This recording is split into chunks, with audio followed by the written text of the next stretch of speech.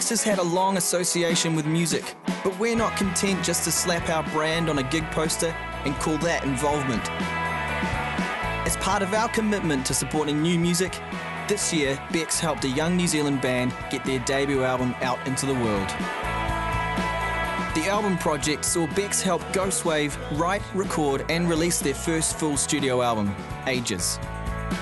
We commissioned graphic designers to come up with album art and put the resulting designs on 1.8 million bottles of Beck's. We then helped Ghostwave plan and execute the launch of Ages, publicise it and tour it within New Zealand and at South by Southwest in the US. While Ghostwave were busy in the studio and on stage, we were developing the Edison bottle, a playable bottle of Beck's beer, which was inscribed with Ghostwave's launch single.